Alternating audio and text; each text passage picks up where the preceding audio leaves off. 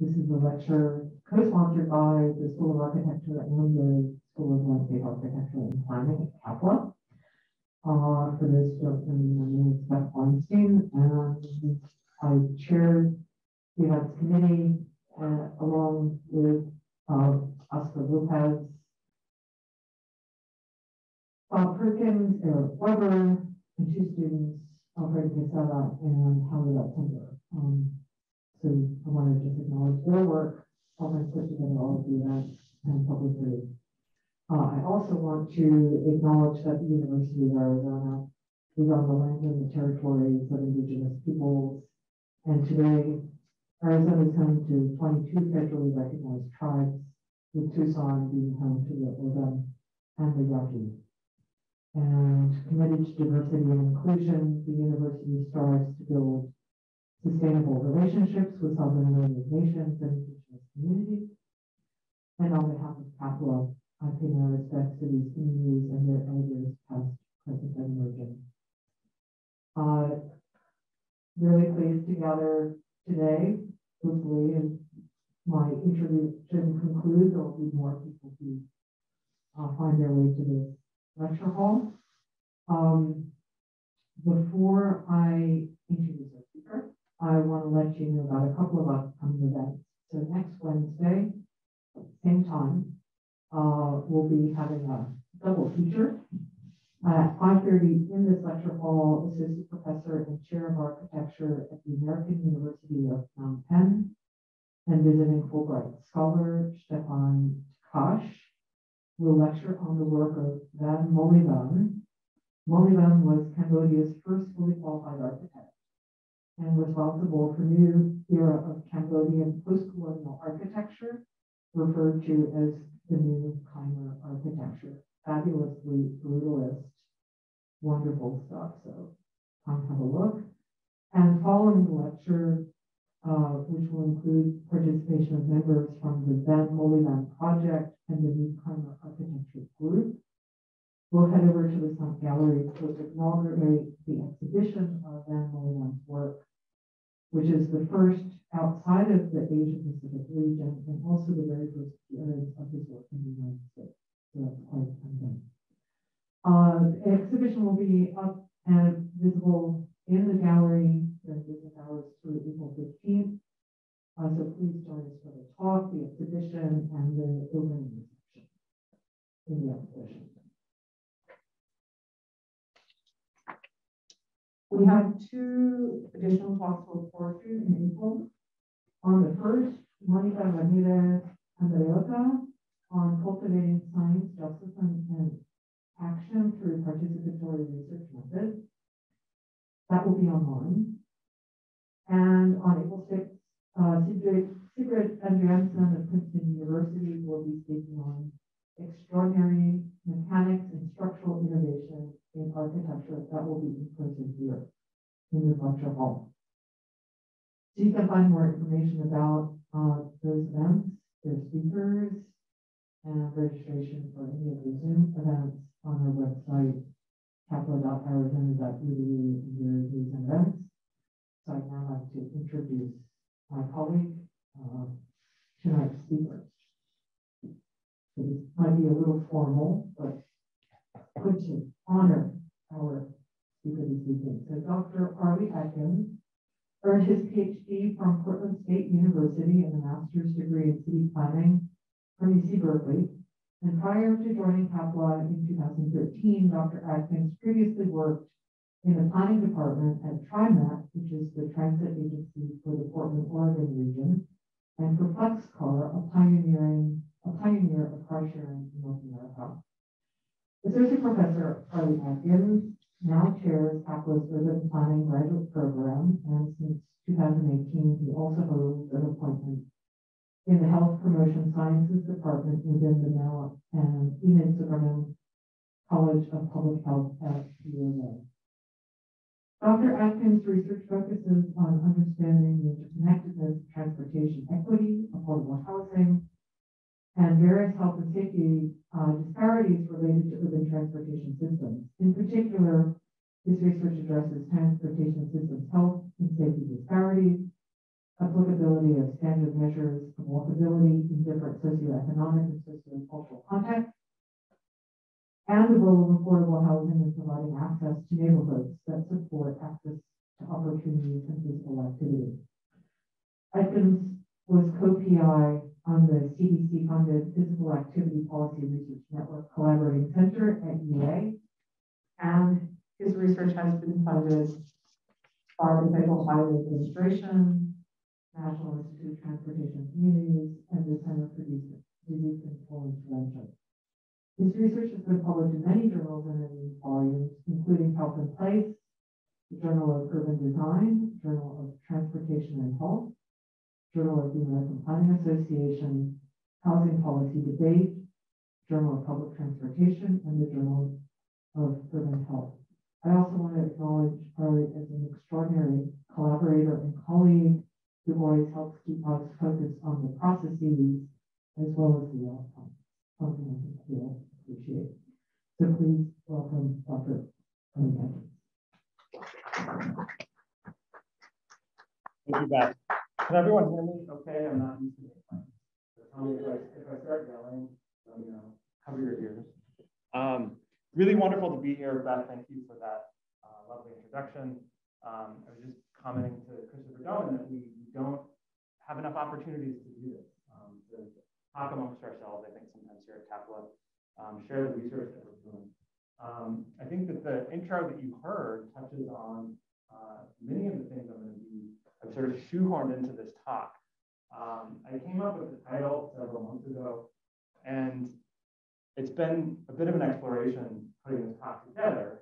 And as you'll see, I've kind of gone back in time a little bit. So one of the things I'll be talking about is a bit of my journey and how I have sort of shifted my thinking in the days that I was in grad school and working in practice. And you'll even get to see an old picture of me from over a decade ago. So really fantastic to be here, especially in person. I don't think I've given a public talk in person like this in the last 2 years. So first time I haven't been before sweatpants underneath the jacket. So grateful for that as well. Let's dive in. So I'm not a designer. I am an urban planner with a background in transportation planning. I have published in the Journal of Urban Design, and I think a lot about how the ways that we design and build our cities impacts the ways that people live. So as you heard from Beth, a lot of that related to health and safety disparities related to our transportation systems, but then also looking at the way that different neighborhood urban form, as well as urban design, impacts the way that people experience their neighborhoods and their homes. So again, my background, flex car, back in 2002, I think it was, a new concept. This was long before Uber and Lyft were even ideas in anyone's head. And these were just cars that were parked around the city that you could access if you were a member and use them. The idea was this would give people access to a car who either didn't have access to one, or maybe they wanted to get rid of a car, live more of a car-free lifestyle, but still wanted to go to a Costco on the weekends. They could use one of these cars. So it's been interesting to reflect on. This was 20 years ago, and how much things have changed in the ecosystem of transportation and technology. These cars, we had all kinds of technological problems with them. It was very basic. It was just a little computer, bigger than a cell phone, tucked under the floor mat. And that was how the system worked. All kinds of problems with that. So it's just incredible to me to think about how far we have come. And there have been both positives and some real challenges with those advancements. So then working at TriMet, the innovative transit agency in Portland, Oregon, master's degree at Berkeley, and then PhD at Portland State. The motto of Portland State, as you can see here, let knowledge serve the city. And I share this because in my work, and I think something that I really try to instill in those that I work with students, with collaborators, is really tying research and practice together. And that's all, it can be more challenging than we think. But I hope that you'll see, for those of you who are on a practice track going out there to be architects, planners, landscape architects, you'll see some takeaways for practice in this presentation. And actually, let me take a quick pause there. How many would identify as architects or soon to be architects in the audience? Urban planners and landscape architects. All right, so we've got the bases covered. Real estate development, anybody? I don't think so based on who I'm seeing, but okay, that's good to know. A lot of my work focuses on the concept of walkability. This is something that gets thrown around a lot when we're talking about urban design and urban planning. But what is it? Essentially, just according to Wikipedia, which I looked up this morning, a measure of how friendly an area is for walking. Michael Southworth, urban design scholar at UC Berkeley, has a slightly more complex definition: the extent to which the built environment supports and encourages walking by providing pedestrians comfort and safety, connecting people with varied destinations within a reasonable amount of time and effort, and offering visual interest in journeys throughout the network. So why does walkability matter?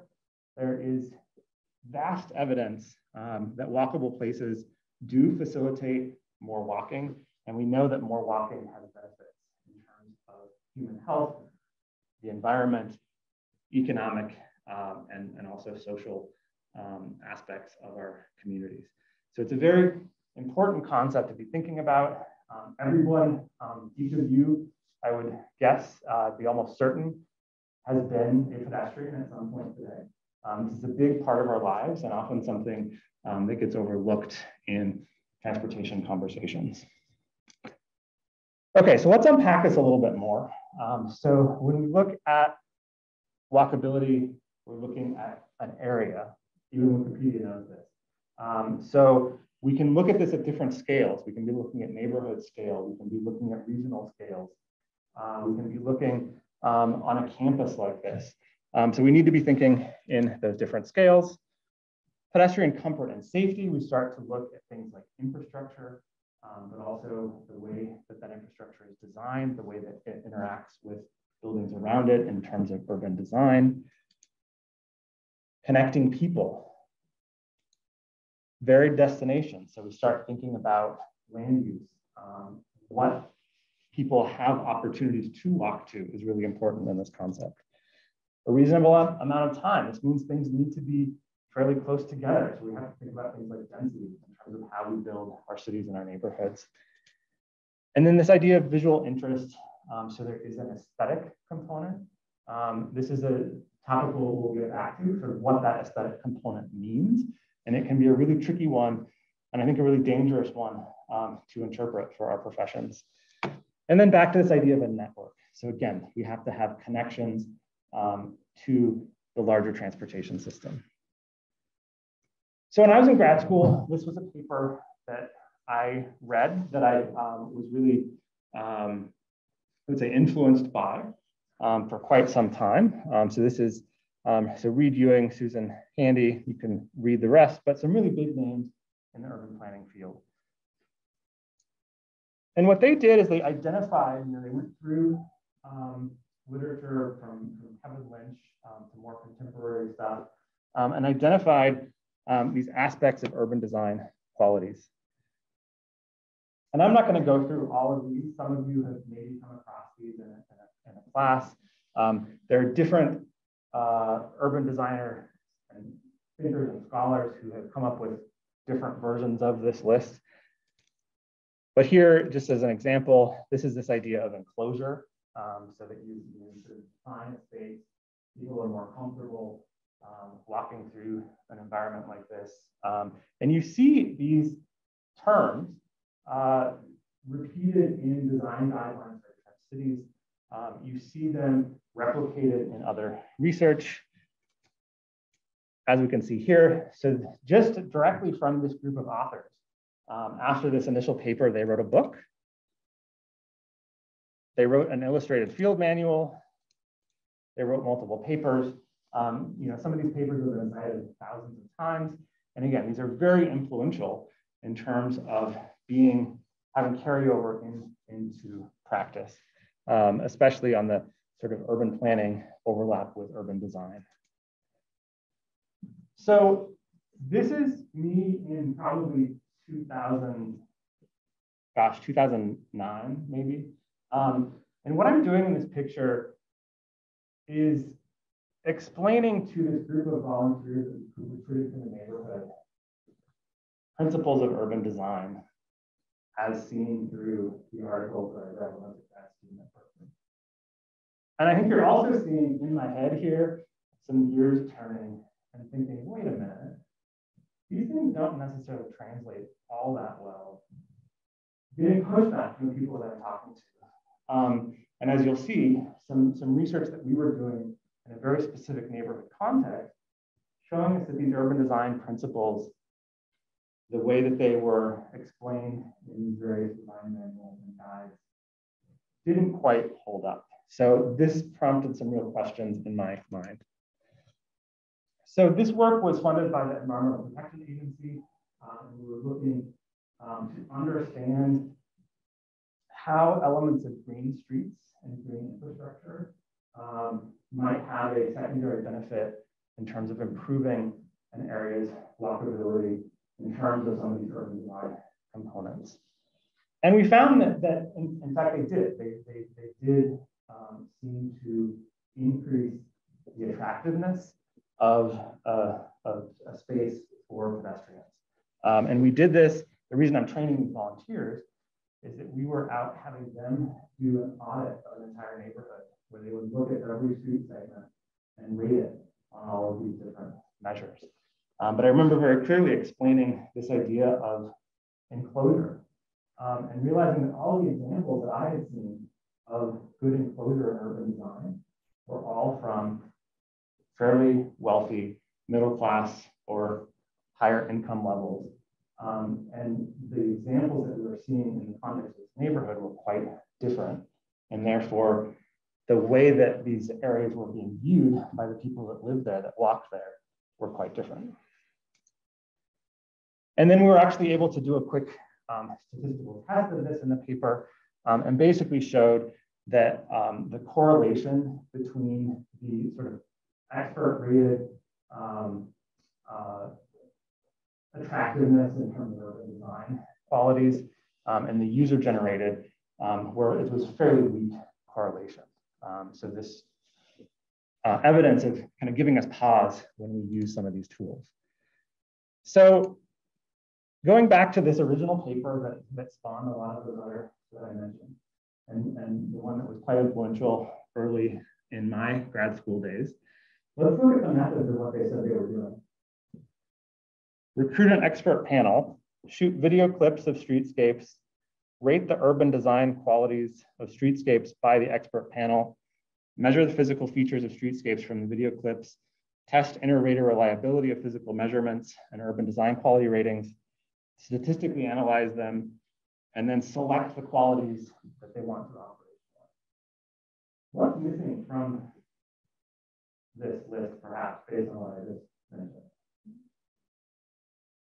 Yeah, so these are based on expert ratings. And they have a list of who the experts are, and they're all big names in the field. I think Michael Southworth from Berkeley was on that list of their expert panel. But yeah, there's something missing here in terms of checking to see how these work with people who are using these spaces. And so this has been kind of a jumping off point, or turns out this was a jumping off point for a lot of the research that I have continued to do since getting my PhD. So a book that some of you may be familiar with, but I would highly recommend, Landscapes of Privilege. Just a couple quotes that I want to show you from here. And I think that these are really important things, whatever field we're coming from, for us to remember about urban design. So taste is a form of cultural capital that people acquire, often without knowing its origin. People from similar social and regional backgrounds develop common sensibilities and aesthetic appreciations. Shared taste is mobilized as the basis of group belonging and equally as the basis of social distinction or exclusion. Some images are widely shared, however, fine distinctions within the discourse and are used to establish the status of some and to exclude others. When we are planning cities, when we are drawing up urban design of what a place is going to look like, we cannot disconnect that from what's being talked about here. We do need to recognize that design, as well as policy and planning, can be used as tools of exclusion, and very often have. So we just need to always be cognizant of this. And here, this idea, again, of how new practices have been tools to create or stabilize the association between landscapes and particular desired social identities. And if you dig into the history of urban planning, of architecture, any of our fields, you're going to find very problematic examples of this. So, a lesson from that little intro there is that people do not experience urban spaces in the same way, and we cannot plan and design cities as though they do. And let's get into some, again, we're doing kind of what's the movie? Dickens' Christmas Story, right, where he's visited by the ghosts of Christmas past. And so that's what I feel like a little bit with this talk. We're going back through some of my Christmases past in terms of research. So this was a study right towards the end of my PhD, and right when I got here at the University of Arizona, a study where we looked at whether or not drivers were exhibiting signs of implicit racial bias when stopping or not stopping for pedestrians and crosswalks. And this was the first study of its kind, and we found that Black pedestrians had to wait longer and were passed by about twice as many cars as white pedestrians. And this was an experiment where we couldn't just go out and observe this. We actually hired people to go out, essentially the actors, to cross the street. We trained them how to cross the street. We dressed them the same so that we were really trying to sort of isolate the impact of skin color, of race on driver behavior. And this struck a nerve. You know, we got a lot of national and international media attention. I share this one. I think it's what is it? Flemish. It's not, I think it's from Belgium, so not Dutch, but Flemish. And kind of fun to see yourself get quoted in such an odd language, which I do not speak. But anyway, this study further sort of solidified in my mind, people are not experiencing the transportation system in the same ways. And we know that there are disparities in terms of safety outcomes based on race. We don't think that this explains a lot of it. There's a lot of other things going on, but this can certainly contribute not only to safety, but also people's perceptions of safety. And as you'll see in a second, people's perceptions of how they're just treated by society. So we followed this up with a series of focus groups with Black pedestrians in Portland. And I should say, Portland is a place where drivers are pretty likely to stop for pedestrians at crosswalks, unlike some of my experiences here in Tucson. So we were, you know, these things vary by region, but even in a place where people are fairly likely to stop, we were seeing sizable differences, again, between Black and white pedestrians. So here from these focus groups, I just want to share a few things that we heard. We were not specifically asking people about the study, but we were just asking them about their experiences of walking in Portland, and a number of them did bring up crosswalks. So here's someone talking about standing at an intersection waiting to cross, and a white person coming up on the other side of the street and cars suddenly stopping. Here we have someone reflecting on whether race factored into how drivers treated them. So this person said, no, I do because when I had a white partner, they would stop a lot more often than when I was by myself or with a Black person. So yes, race has something to do with it. They don't see us like human beings like they are. They think that we're second-class citizens. So when I'm crossing the street, I do see a lot more negative experiences, and they don't want to be inconvenienced or stopped when they are supposed to. We then asked for a follow-up question to this participant of the focus group about how this felt. I would think that it was effed up, but I'm not going to lie. It was also a privilege because I didn't have to worry about me getting out there and stopping the car, me getting out there and going off. Like my partner was very quick to do that stuff. So it was like I can breathe. That's kind of messed up too, but it was nice to breathe sometimes. So these are not experiences that we hear enough about. But I think that these are reasons that we, as design professionals, need to be out there talking to people about the work that we do, and really understanding this very specific context of how people are experiencing space. And then here's another one. I'm not going to read through this one in time, but it's talking about some strategies that our focus group participants were using to not stand out in relation to police. So there's quite a bit of mention of police, but here in terms of talking about clothing, talking about trying to blend in. And I think I'm really touched by the last part of this where the woman talking about the messaging to her son and sort of training her son to be careful in these same ways. We also heard people talking about, and this again, we were not asking about neighborhood change and gentrification, but it's something that we've heard about in these focus groups, asking about walking. So again, people feeling that as these places changed, they were being excluded in different ways. And I don't know if anybody's seen the movie Get Out in here. Highly recommend it. But if you have seen it, the last couple of quotes here might resonate.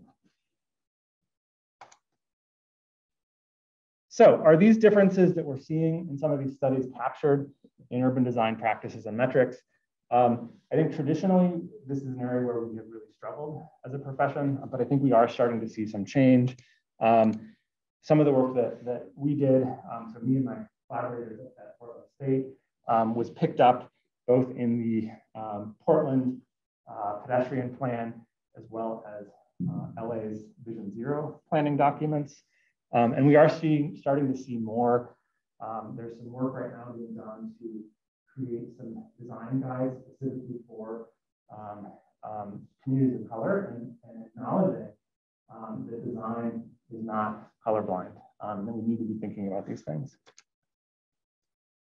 Okay, so then launching into another project here. This was the CDC-funded project of the Physical Activity Policy Research Network. So the U of A, I was the co-PI of one of 5 funded centers across the country. And the focus of our center was really trying to understand barriers to walking and physical activity in the context of predominantly Hispanic, Latino, or Mexican American neighborhoods in Tucson and other cities in the Southwest. So our first step was to go do a systematic review of research that has been done on the topic of understanding how walkable environments influence behavior. So are walkable environments getting people to walk more? And by and large, the answer is yes. And the assumption has typically been, if we create more walkable spaces, if people move from a not walkable place to a walkable place, they will walk more. But we looked at this in a way that allowed us to unpack it a little bit more. So one of the things we noticed right away, looking back at research going back to the 90s, is that standard measures of walkability have largely been defined and validated based on evidence from white middle-class contexts.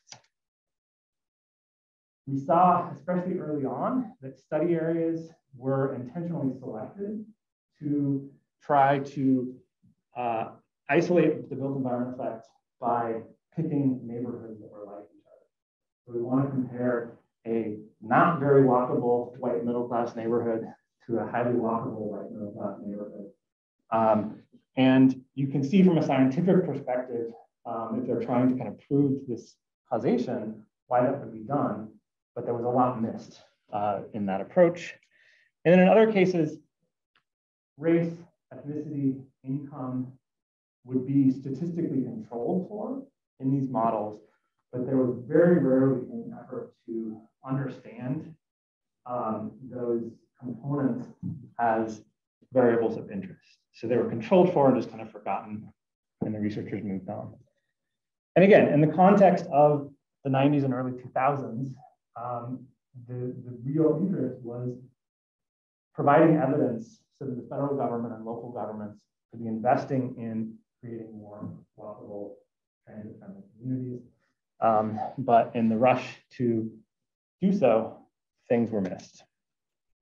So we focused in on a subset of these studies that allowed us to go back, look at the data, even if it was collected 15 or 20 years ago, and to unpack whether the associations that we're seeing between walkability and walking vary depending on the socioeconomic and sociocultural context. We didn't have a lot of information, so we had to do this in a fairly blunt way, as you will see. And I'm going to come back to that. So what we show here, and this is a reminder, probably not the most exciting thing we're looking at, but what we see here is the basically the difference between an unsupported built environment, so a not walkable built environment, and a supportive or walkable built environment. And then we have the darker line is, this is based on income. So the darker line is the higher income. So we looked at studies that looked at income and race. What we're seeing here is fairly consistently, there is a stronger effect of a walkable built environment on the walking or physical activity. And MVPA is moderate to vigorous physical activity. So we see differences in those relationships. And if we total all of these up across all the studies that we found, we see that for transport walking and for physical activities overall, the effect of a walkable place on walking or physical activity is 2.6 times as strong in places that were socioeconomically advantaged. So in places that were higher income, in places that were more white. So this shows that these assumptions that we have, if you ask most urban planners, they're going to tell you walkable places lead to more walking. We're showing that yes, that's true, but the effect of that is much, much smaller when we're looking at underserved communities. So back to this, there are two reasons we saw that this is happening. We're both seeing more walking in unsupported built environments. So what that means is that we have people who are living in a place, and we've got a number of these around Tucson, that are really awful, unsafe places for walking, but people are walking because they don't have a choice of another alternative. We're also seeing less walking in places that are objectively walkable because we think there's something going on, perhaps in terms of the social environment, or there are other barriers in terms of household characteristics. It could be that people are working longer hours, working multiple jobs, don't have time to get the physical activity that would show up here. So is walkability just less important to some groups? Or are we measuring it wrong in some contexts? And I think very likely the latter. So the next stage of this project with a series of focus groups here in Tucson. And we did it, these walking focus groups in 4 different neighborhoods in Tucson, where we would go out and walk with about 8 people from the neighborhood. And we would use questions that we had prepared in advance, but also we'd use prompts from the built environment. So we would get people to talk to us about how they were reacting to certain elements of the urban form, of urban design. So we were surprised by the range of topics that we heard people talking about. Conversation about walking very quickly turned into conversations about gentrification, conversations about social networks. And this was very exploratory. We didn't know what we were going to find. And we're really struck by the diversity of things that we were hearing. In one of the last focus groups, a woman that we had recruited the day before by sending some of our students up and down South 12th Avenue, who came, spoke very little English, and came with 1 kid in a stroller and holding 1 kid. The type of person who often isn't able to come to focus groups or to public meetings. So we're very, very thrilled that she was able to join us. One of the last things that she said in this last focus group, when we asked, what can the city do to make this place better for walking? She said in Spanish, talk to us like you are doing now. So that was a moment that really shifted. This was a 5-year CDC funded project. And that moment really shifted the rest of our work. And it was fantastic that we had a grant that allowed us that flexibility, which is not always the case. So we turned from there and really taking this woman's advice to heart. And we developed a methodology, some tools for going out and talking to people on the street and having systematic but very open conversations with people in their own terms in the places where they're walking about what makes a place good or not so good for walking. So we looked at this point, sort of doubled the neighborhood we were looking at and included some that were half 75% or more of the neighborhoods were, half of the neighborhoods were 75% or more Hispanic Latino, and half of them were 75% or more non-Hispanic white. So we were able to make some comparisons. So we trained graduate students and community partners to go out and conduct these interviews in both English and Spanish. The questions were very open-ended because we wanted to hear what people were talking about in their own words. If you're doing this kind of work using surveys, you may miss a lot of things because surveys are really limiting you to just what questions you're asking and what answer possibilities you're providing. So specifically, we wanted to avoid leading people to talk about one particular aspect of the environment in which they're walking. So for example, the social environment versus the physical environment. So we did 190 of these on-street interviews in Tucson. We've since done this also in Los Angeles and Denver, but we're still going through that data. So of these, we went through these 190 interviews and we coded them for different things that we were hearing. And so what you'll see presented now, these are not, we weren't having people check what was important to them or not. These were just things that we found going through and reading the transcripts of these interviews. So lack of sidewalks, calm and quiet, lack of lighting, and you can see whether it's positive or negative. Lack of street crossings, aesthetics, sidewalks.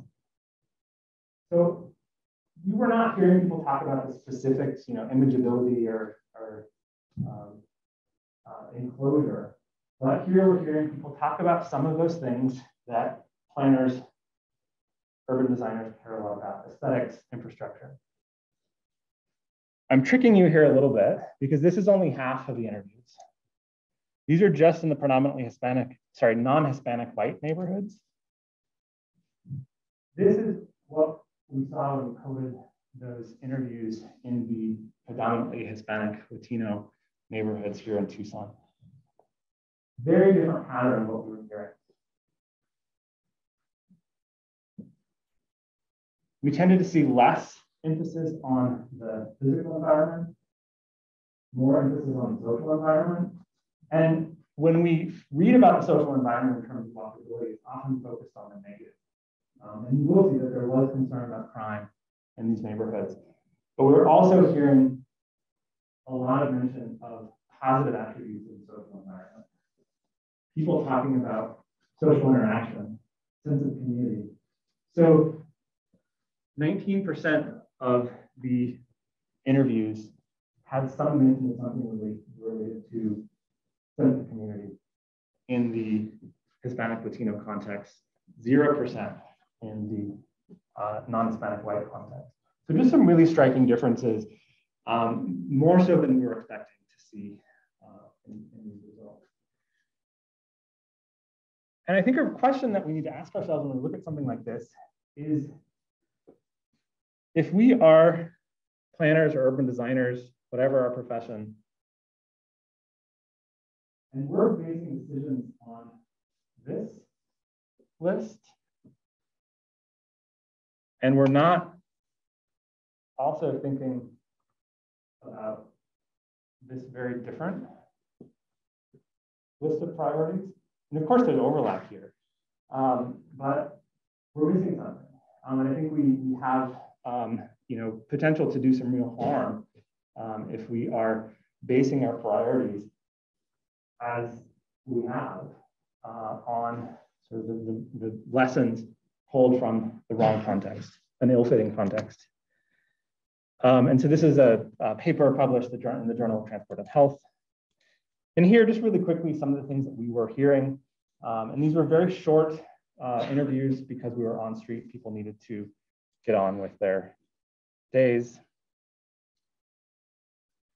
But we were, again, very struck. These were in response to a question saying, what are some things you like about this area as a place for walking? You wouldn't necessarily think that someone was going to start talking about the history of the neighborhood or the cultural context of the neighborhood.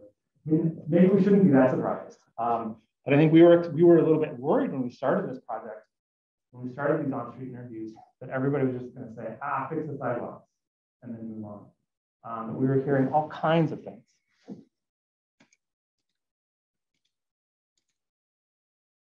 Neighbors look out for each other. And I should say that all of these examples are pulled from the Hispanic Latino neighborhood context in Tucson.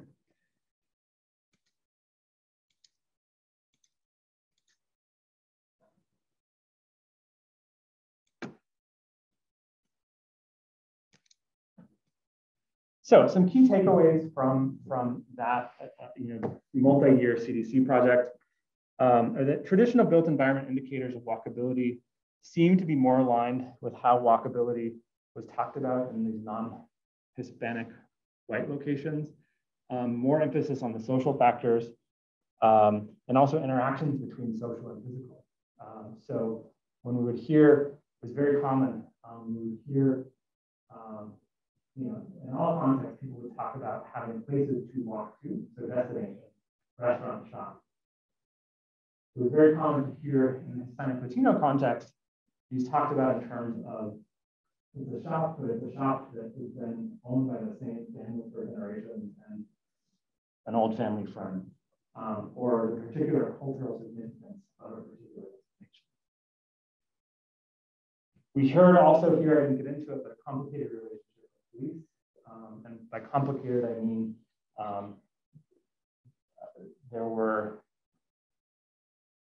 people who wanted more police, there were people who felt harassed by police, wanted less, but kind of quite a bit of agreement around this idea that even those who viewed police presence positively wanted police to be doing different things, enforcing things that were going to make them feel safer walking, enforcing traffic from speeding, and cars that weren't stopping for pedestrians at crosswalks, those sorts of things. So we found that these methods of on-street interviews were a very effective way to reach people. And we were pleasantly surprised by how willing people were to talk to us. And that we think that this approach can complement traditional approaches like surveys and pedestrian audits to get at a sort of a richer source of information. When we started presenting this at conferences around the country in various cities, we would often get people come up to us and say, how can we do this in my community? So we again took a pivot in the last year of this grant and decided to develop some tools that could help others do this. It's not rocket science. We were literally just walking up to people on the street and asking them some questions about the walking environment where they were.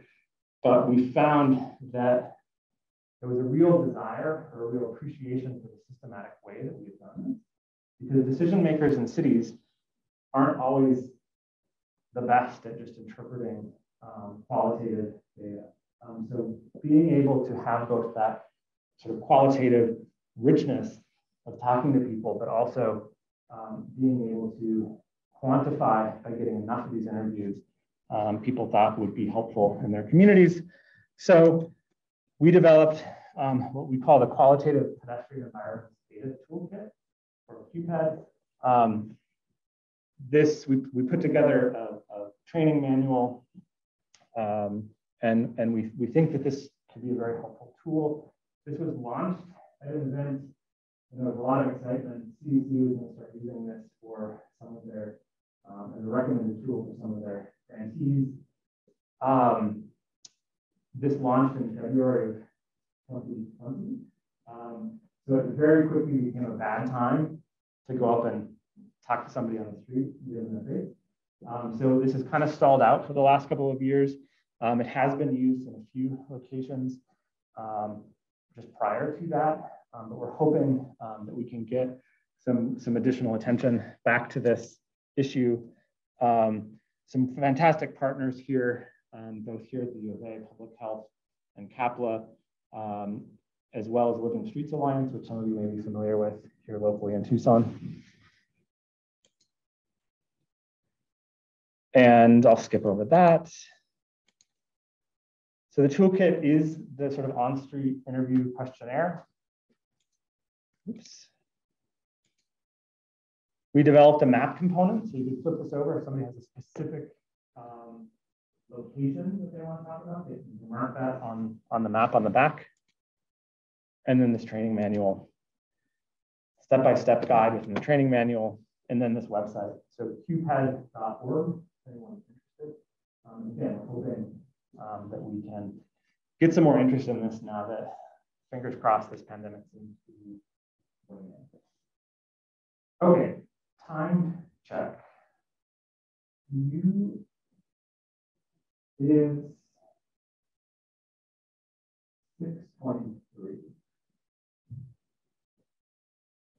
So I have a few more slides I could do, or we could go to questions right now. So I've already thrown a lot at you.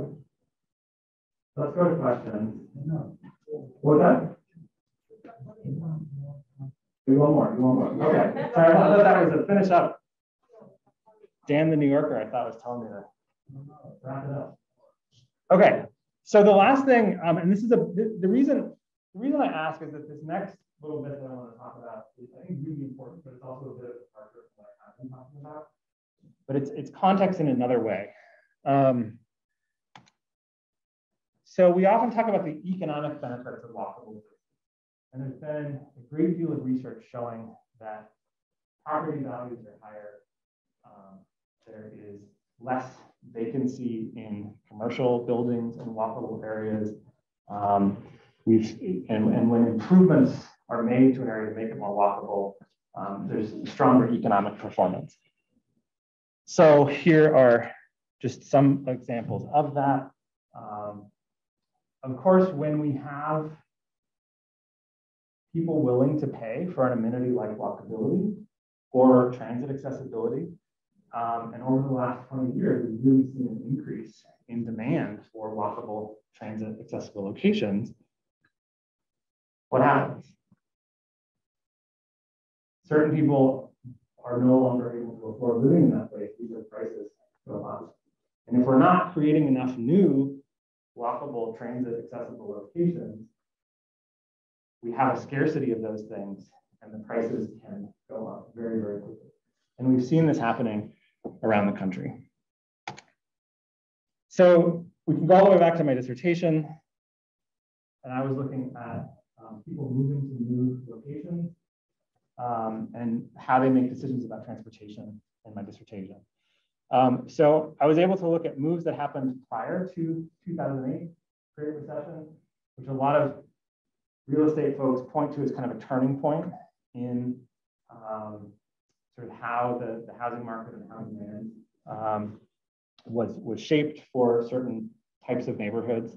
So we showed that I showed that high income and low income households were equally as likely if they wanted to move to a highly accessible place based on transit and walkability, they were equally as likely to do so.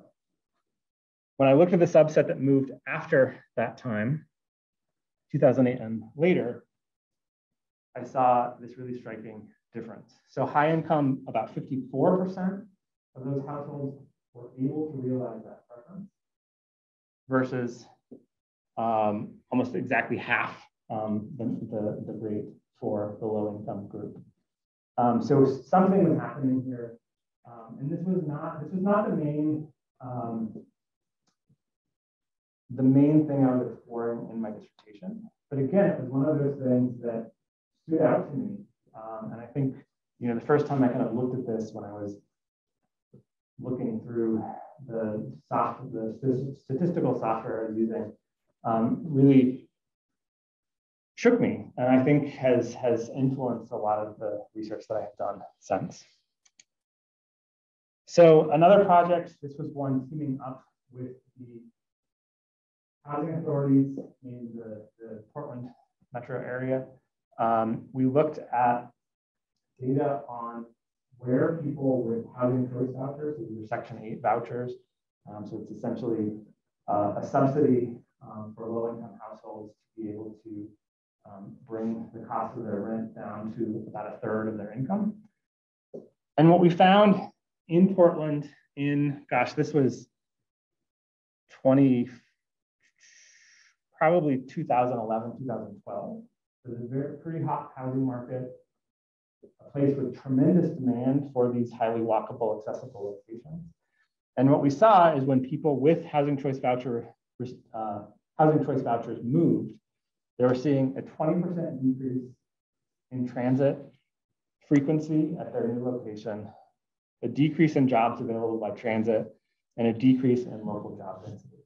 So they were moving. We don't know why. This was just based on data of where they were. So we were not interviewing them, we were not surveying them. But these numbers are so striking that it's not just by chance and probably not by choice that people are moving to less accessible locations. Also because, like I said, this coincided with a time where prices for those highly accessible locations were just skyrocketing. I think we've seen similar things, and we would find similar patterns in cities all across the country. So what I'll leave us with today is a little question. And this is something I like to pose when I'm talking to audiences of transportation people. So let's look at 4 cities: Amsterdam, Copenhagen, Vancouver, British Columbia, and Portland, Oregon. So not by accident, there's a lot of transportation stuff happening here. So I pose the question, and I'll pose it to you. What is different about these urban scenes? And it's really just a rhetorical question, but when I ask this to a transportation audience, you can imagine they're shouting out things about the bicycle lanes. They're talking about differences in terms of our European friends in the photos aren't wearing bicycle helmets. Much more likely to see that in North American cities. Lots of transportation differences that we can point out. So this won't surprise you based on what I've just been talking about. But I would argue that one of the most important contextual factors here that is absolutely critical when we're thinking about the urban design, when we're thinking about the infrastructure, is that in Amsterdam, around half of housing is somehow publicly controlled, or not necessarily public, but public or nonprofit So it is not tied just strictly to the ebb and flow of the housing market. In Copenhagen, it's also about 50%. By my best estimates, that's about 24% in Vancouver, and in Portland, about 7%. I would expect Tucson to be no higher than where Portland is on this number. So what does this mean? To me, this means that we need to be very, very careful when we are taking lessons from these other places, whether it's related to transportation, whether it's related to urban design. Because we know that making a place more desirable is going to increase the demand for that place. That can be a good thing. If we're doing enough of that, that can be a good thing. We want to make places that are safer. We want to make places that are more comfortable. But if we're only doing that in a limited amount, which given the state and the history of US cities, we're not able to snap our fingers and transform entire cities, we're going to be creating inequities as we make these improvements. When we look at Amsterdam and Copenhagen, where hundreds of US planning students, urban design students go every summer to learn from these places, we need to be thinking about these housing numbers. Because if they can afford to increase the value by adding these amenities, by making these sort of urban paradises that we all like to learn from. But they can do that in part because their housing context is so different. If 50% of your housing is not going to respond in that same way as we increase the value of property, you're much less likely to be excluding people as you make those improvements. So, somewhat contentiously, I like to remind people that it's really dangerous to selectively borrow lessons from places like Amsterdam and Copenhagen, these urbanist paradises, without factoring in how transportation and urban design driven success stories are rooted in vastly different housing realities. And this is also not to say that Copenhagen and Amsterdam don't have problems with displacement, that they don't have problems with housing affordability. They do. They have more tools in their toolkit to be able to address it. So again, when I'm talking to transportation people, I like to close by saying, we know that transportation is place-based. How we get around is largely dependent on where we live, what type of neighborhood we live in. But then we also know that place is housing-based. You can't take advantage of an urban amenity if you can't afford to live within an hour of it. So affordable housing is a prerequisite for equitable urban design, and infrastructure planning can never just be an afterthought. And this doesn't mean that all of you need to go into affordable housing development as a career. I think what it means is that whatever you go into, whatever you're currently working on, don't forget this housing content. Because it is, I think, the critical issue of our day. I shouldn't say the critical issue. There are many critical issues of our day, but it's right up there. Because I think that it touches on racial and economic justice. It touches on climate justice. Housing is at the center of so many of these. So with that, I will say thank you for listening to my journey, and I really welcome the questions that you might have for me.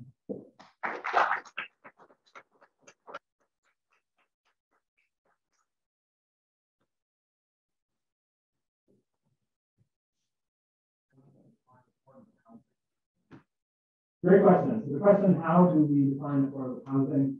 The standard measure, which turns out there's not a lot of basis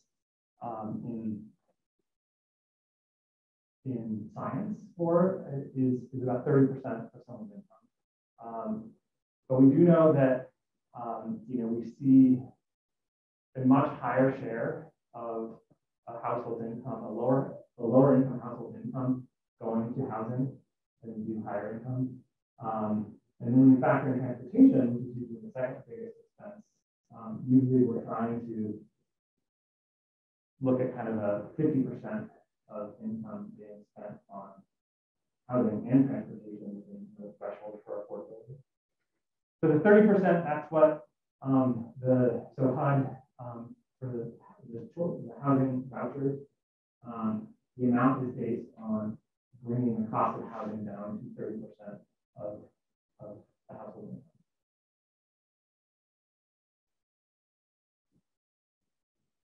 Yeah. Thank you for the talk. Super great to follow the ways in which the kind of ground truth with the community like made it. To me, I was like rethink some of the when you were showing the urban design stuff, I'm like, oh, that's so great. Like a list of things that makes a city great, you know, but then really quickly kind of pulls back some of those like assumptions that go along with that. So I did want to just ask about like bad walking or stigmatized walking. Right. Like if walkability is like good, I started to kind of like wonder about like when times and occasions when walking is not great, where I mean, kind of related to some of those like negative signs, but just yeah, how would a study like this kind of think through some of the ways in which walkability or walking is I'm just kind of like thinking about because you'll have access to a car. Right. Yeah, and I think that's it's a really good question and a really good point that we can't, in my line of work, we do want to get people walking more. We want to get them out of their cars, on bicycles, using transit. The reality of a lot of where we all live, or many people in this country live, is that those are not always safe options. Those are not always options also that work with someone's life. So I think that we need to be very aware of that. And one of the things that we did see in that systematic literature review was that there is a lot of walking happening, especially when we look at lower income communities, walking happening in places that are not supported. So the trick then is what do we do in those cases? So if we identify a place where walking is happening, and you see these all over, 200 great examples of this. We have places that are very unsafe to walk. We have places with really high pedestrian fatality rates. And yes, there are health benefits to walking. There are not benefits to walking. But by and large, people are not choosing to walk for those reasons.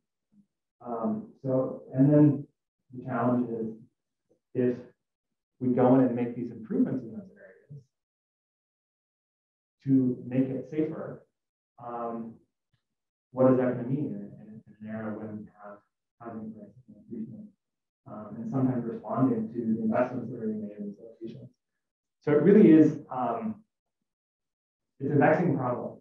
But I think you're absolutely right that we don't want to assume that these say healthy behaviors, these environmentally friendly behaviors are always going to be positives for the person doing it. Where do you see in Tucson, or do you see Tucson at all making progress? Like where specifically in Tucson? You know, if there are like projects or specific things that we're working on? Yeah, so City of Tucson is really trying to make up for lost time. Like I said, there's a lot of areas in the city that from a pedestrian walkability standpoint have been neglected. So there's a new transportation plan called Move Tucson that I would encourage you to check out. There's conversations happening about how to fund some of these projects, but we are seeing more investments in sidewalks, more investments in bicycle infrastructure, some transit investments. But this is part of the challenge here is that because so much of Tucson was developed sort of post 1955 in this very auto-centric era that we're still in, we don't have some of those more dense, more walkable, accessible neighborhoods that a lot of older cities would. So it's very challenging to be able to retrofit. And there's a lot of great work out there, examples of sort of suburban retrofits that can make places more walkable, but it takes tremendous investment to do so. Yeah. It's really great to hear more, just after you share your work in here in this setting. And, the other, I'm thinking of the other part of that, housing, transportation, and jobs. Right. And it's popped up a few times in different work, and I'm just wondering how, you're thinking about either the methods or insights for policy on diversity of jobs. The pandemic has definitely shown that work and people have to be in place. Right. So just curious about that. Yeah, so it's a great question, and not something I've given a huge amount of thought to. So I might kind of answer it in a roundabout way by giving another example. So with jobs, we often think about commuting, of course, in terms of transportation, that makes sense. Public transit is often kind of it's primarily a commuting tool in a lot of instances. Those are the types of trips that people are most likely, commuting trips are most likely to be on. A commuting trip is more likely to be on transit than a trip to the grocery store. And we have seen cities around the country really invest in rail transit over the last 20, 30 years, huge investments. And they've seen real response to that. We forget the last 5 years, there was a period where transit ridership was increasing in a lot of cities, partly because of these investments. Over the last 5 years, even before the pandemic, a number of cities started to see a pretty steep drop in ridership, even on these rail systems that they've invested billions and billions of dollars in. So several transit agencies have conducted some studies to try to understand why that's happening. And one of the things that they're finding is that as they have invested in these rail transit systems that are largely in urban areas, they have seen redevelopment happening in those places. They've seen property values rising, which is often one of the stated goals of investment in rail transit, is to induce development around them. But what they're seeing is that lower income households who used to live in those neighborhoods, who have been the most loyal transit riders for decades, are no longer able to afford to live in places near those transit stations. So they're having to move out to places that are not as well served by transit. So overall, we're seeing a drop in ridership. So the people moving into these more expensive housing units who have higher incomes want transit there as an amenity, but they're not necessarily the people that are going to use it every day to commute to jobs. So it's a huge challenge in terms of access to jobs, the way that the distribution of poverty across cities is shifting. So we're seeing a lot more poverty in kind of inner ring suburbs, where so kind of seeing some reversals where inner city areas used to have more poverty and now that's switching. So that, in terms of where people can access jobs, how people can get to those jobs in terms of transit, but also where social services, where schools are located, we're seeing these big shifts. And again, it's a real challenging one that I think is going to require a lot of work over the next decade. Yeah. Thank you for a really interesting and powerful talk. It's great to talk about the relationship between church and practice and that question. I was hoping to have you talk a little bit more about your experience and your understanding of some of the ideas from the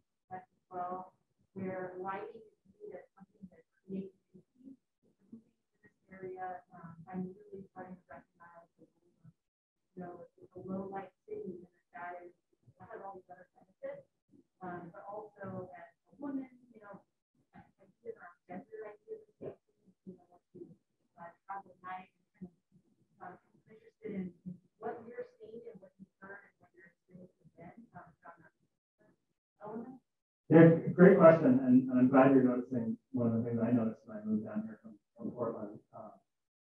This is a very, very poorly lit city in a lot of ways, and I hear people talk about what is it,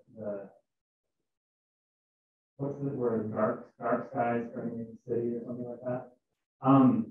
And I'm not an expert in this, so I'll probably get in trouble for saying this, but I think that sometimes that is used as an excuse for not. There are ways to light our city better that don't contribute vastly to light pollution.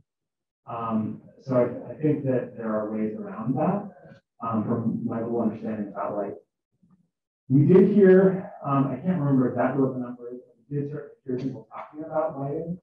One of the limitations of the approach that we were using, we were out talking to people during the daytime. So again, if we're using the prompts of the built environment or the environment around people, because we weren't talking to people at night, I'm guessing lighting didn't come up as much as it would have otherwise. But I think it's huge. I think it is one of the reasons that Tucson has a fairly high. One of the reasons Tucson is a very dangerous place for pedestrians has to do with this lighting problem. And I think you're absolutely right that there is a gendered component to it. And I think it's an area where we need to be investing more. So if anybody knows more about whether I'm wrong about our ability to improve sort of street pedestrian scale lighting without contributing to light pollution, I'm happy to be corrected, but that's always been my impression. Thanks, Kennedy.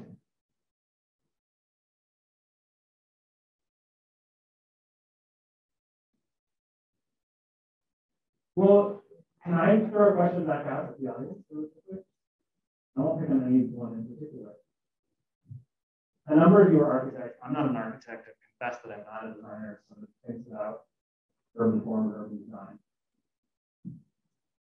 And this talk is clearly not geared towards architects, but I'm just curious if there were things that you thought from the work that I've shown that could be useful in architecture practice, whether it's sort of that urban design set of architecture or just architecture practice as part of it. Or not, feel free to say, nah, not really. Well, I asked a question about affordable housing. I was more asking, how do you do it? How do you actually create or put in place mechanisms to make affordable housing? Right. And that's partially a planning, partially a spreadsheet question. But also just a very pragmatic, how do you provide housing for that kind of cost point in the kind of areas where the transportation is robust and all these things that you talk about as amenities are available? And I've seen in Portland how they do it. There's a certain number of housing units that are established as affordable housing units, and they last for a certain amount of time, and then they revert back to market value. And it seems like a very short-term solution. So I keep wondering, how do you do that? How do you actually achieve it and maintain it? Yeah, great question. I think the answer is money. And that's something that we see, treating housing as a critical infrastructure in a city rather than as something that's just part of the private market. And that's a hard thing. You can't put the switch and make that happen. But one of the things that I've been thinking about and writing a little bit about recently is that it is quite common for us to invest now. So for example, in Portland, a plan for a new light rail line, $2.8 billion for this light rail line. It's going to serve one corridor in the city. Great project. I think it's a good move in a lot of ways. But I keep thinking, what would that look like if when that light rail corridor went in, we spent even a fraction of that in the same corridor on housing? So what if it was $3 billion on transit and an additional $1 billion on affordable housing? What if we normalize spending that kind of money on housing when we do it without batting an eye, really, on some of these transit projects. And I think we need to be careful about pitting the two against each other. In the same way that we can't just, and I tell my students this all the time, we can't just throw up our hands and say, we can't make a safety improvement to transportation in your neighborhood because that might increase property values and displace people. We still need to make the improvement. It's not acceptable that people are dying on the streets. We need to be working with the people who are doing the housing. We need to be working with the funders to make sure that we can